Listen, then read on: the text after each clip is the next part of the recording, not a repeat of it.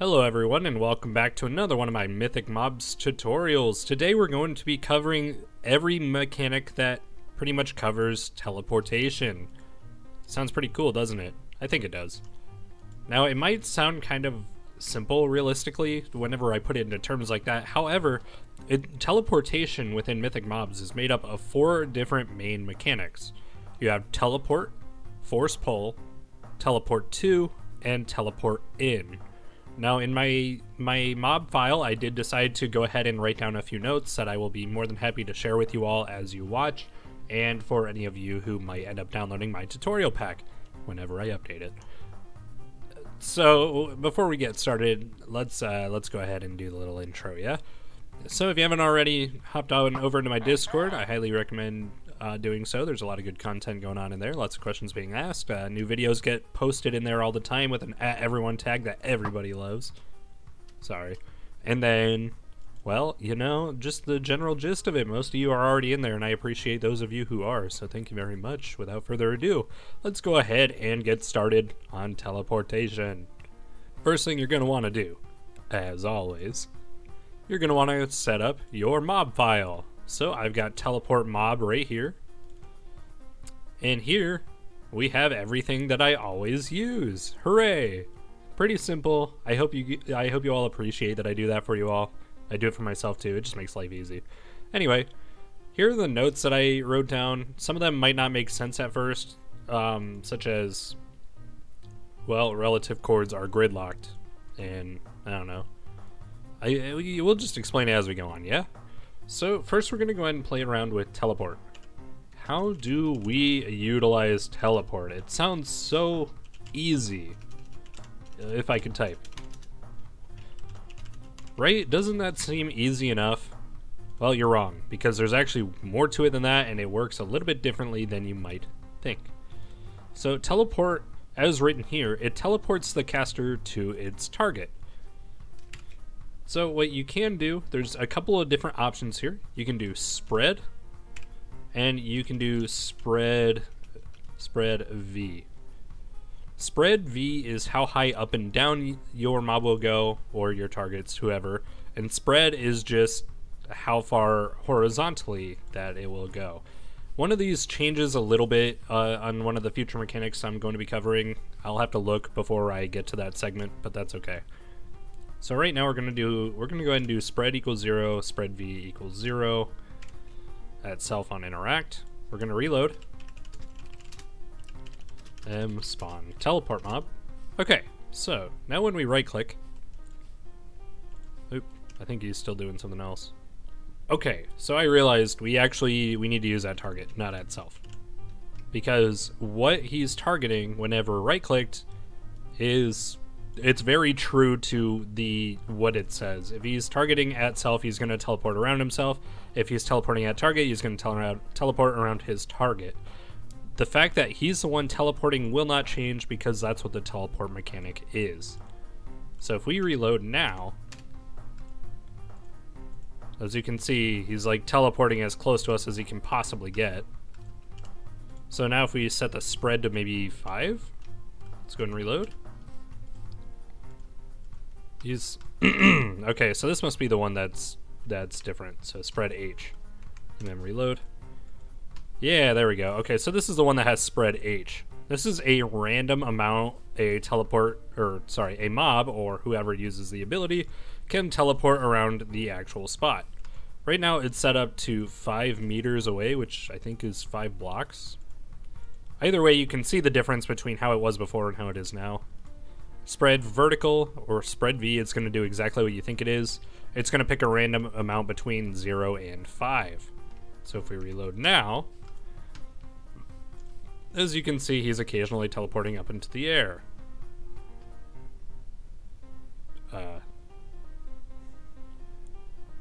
Okay, I guess he abandoned me. We're going to spawn another one. So yeah, as you can see, he's just kind of whoosh. Oh, yeah, okay, that's a problem. Maybe that's where the last one went too. They teleported underground. Keep in mind that is something that can happen. I don't think there's actually a way to stop this as of right now. Let me just all the way down the list. Teleport. Yeah. Unfortunately, there's no way to stop this one from happening, so be very careful using spread V. You can go underground. Unfortunately, this is very much a thing. Yeah. Anyway, next we're going to go ahead and move on to force pull. Force pull actually has the exact same options here. This is the one that's different, actually. So if you do spread H, get rid of the H. There you go. You have force pull. At target, on interact. If we were to use force pull at self, it would do exactly what this one did on at self. It would just keep causing our mob to teleport around himself. But since it's targeting us, let's just whoop, whoop. This is probably a bad, uh-oh.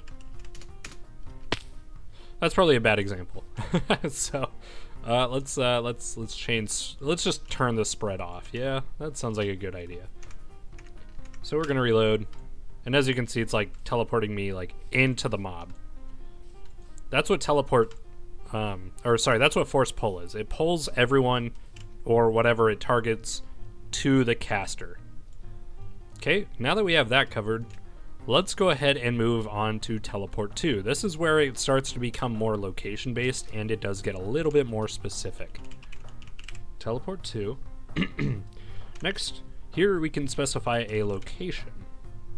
Now you can do a very precise location, like, I don't know, 901, I guess 487 at target, or if you do at target, it's going to teleport the target. If you do at self, it's going to teleport themselves.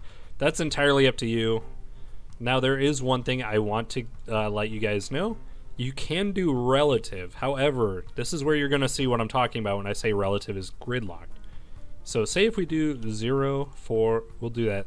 We'll set it to 3 so they don't die immediately. 3, 0. Right now, it's going to teleport itself to the coordinates 0, 3, and 0 in the world until we add relative equals true. So if we go and reload, what did I do wrong? Oh, we didn't add the on interact, that's why. Interact. Okay. So if we reload, yeah, there we go. So as you can see, he's just kind of jumping in place because he's teleporting up by 3, and yeah, that's it. But this is where I'm going to go ahead and tell you that the relative thing gets a little funky and why it's very important to memorize which teleport mechanic actually does what. Since we're still using TeleportTo, we are going to use this. We're going to set this to 5, and we are going to reload. And as you can see, he is teleporting off into the sunset. That's a very coincidental fun little thing there, but that's just how it is. So if we set that to -5, reload, no matter where he's looking, he is following the x-axis. So as you can see, whenever I press F3, you can see that it says right here, facing west towards -x, and that is where he is teleporting, is in the -x direction.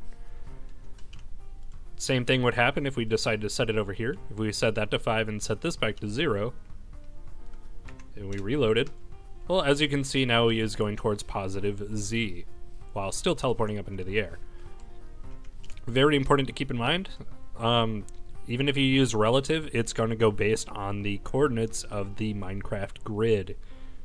You can also do diagonals if you so choose by, doing like 5 and 3 and 5, or 5, 0, 5 even, or whatever the case. Doesn't really matter. However, just keep in mind that TeleportTo is, as said, relative coordinates are gridlocked. Last mechanic we're going to cover is TeleportIn. TeleportIn is the one that you might be wondering, well, how do we get it to go in a very specific direction? Well, this is exactly how. So if we do TeleportIn, we're going to type vector here. Here we have 3 different axes. We have our x-axis, our y-axis, and our z-axis. Similar to up here. However, these ones are very specific to where the mob is facing. So say you wanted to do, you want your mob to, let's see, where's positive x? Positive x is that way. So if you want your mob to go towards that direction, actually wait, no, this isn't right. Hold on. Okay. Let's start over on that one, yeah? Okay, so your x-axis is entirely based on where your mob is facing. So if you're a designer or you've worked with 3D stuff, you know your x-axis is going to be your forward and backward. So me moving forward this way is my x-axis, positive x. If I'm moving backwards, this is negative x. If I'm going side to side, this is z-axis. And as always, y is up and down. Just to kind of show you all further proof, we're going to start off with the easy one first. So we're going to do 0 to 0 at self on interact. Okay. So now, teleporting in place. Very cool. Now, if we were to set this to like maybe 3 and we reload, notice how he's jumping forward. Is he always going to do that? Cool part is, the answer is no. He will not always do that. He's going to teleport directly to where he is facing.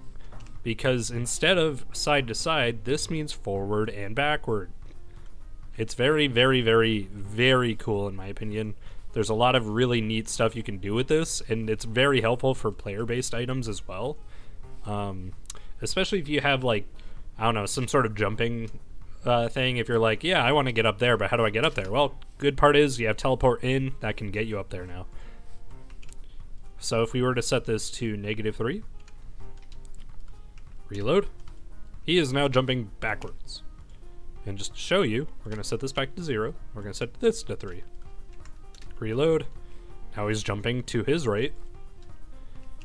And if I set it to -3, reload, he is now jumping to his left.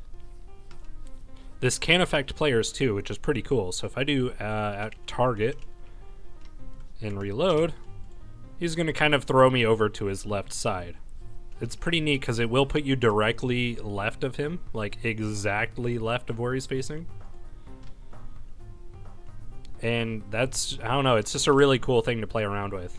There's a lot of really cool stuff you can do. If you use Crucible, which is the Mythic Mobs item version of this plugin, you can utilize this in very, very, very cool ways for players. You can make it maybe a double jump mechanic. You can make it to where it teleports you kind of like a chessboard if you wanted. I don't know. The possibilities are actually endless. And I think it's really cool. I realize it might be a little bit redundant to have, or not redundant, it might be a little overbearing, I guess, at first, to have 4 different teleport mechanics. Teleport, Force Pull, TeleportTo, and TeleportIn. However, when you start to realize their uses and what they are used for exactly, that's when it'll actually start to get easier for you. A very important thing to keep in mind, and I'll even put a note in here for you all, is that these first 2, Teleport and Force Pull, are used to teleport players. Not specific, they're used to teleport entities, but not to really specific locations.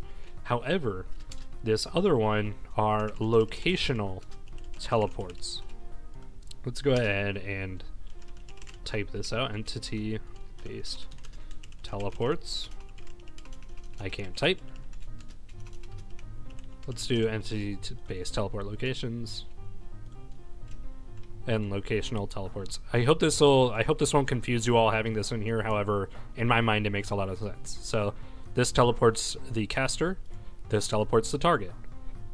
This teleports either of them in a very specific location, and this teleports either of them relative to where the caster is facing. I realize it's kind of complicated. The more I talk about it, the worse it's probably starting to get. So I highly recommend playing around with these mechanics. They're very, very cool, very, very useful. There's just so many things that you can do with them, especially there being 4 different main purposes for them. So if this video inspired you guys, make sure to give me a thumbs up and make sure to hit that subscribe button. It would help me out greatly. The more you subscribe, the more of you are going to be able to see these videos, and the more likely it is to show up on your YouTube homepage. Now, how exciting is that? So thank you all very much for watching. I really hope you enjoyed this video, and I can't wait to see what you come up with in the future.